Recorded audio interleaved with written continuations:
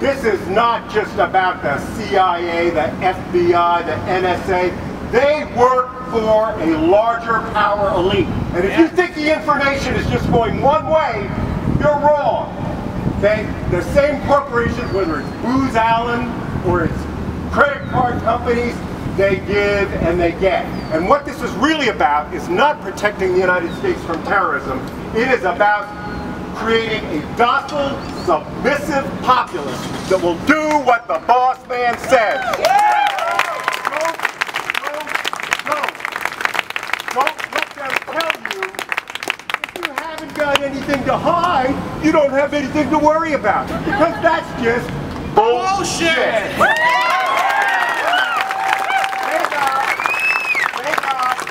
They got the books you read, the movies you download or rent, the medication you've taken, your college and high school and grammar school records, okay? These people are coming after you.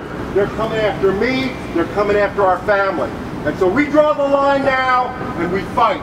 The way we fight is we've got to tell our neighbors and we have to convince people. Yes. If that doesn't work, here's my last comment. We need to be ready to strike. Our ultimate weapon is to do General strike. nothing. Nothing. Imagine a day where America has had it, and we turn to the power elite, and we say, you know what we're going to do? Nothing. We don't shop, we don't drive, we don't work, we don't do nothing.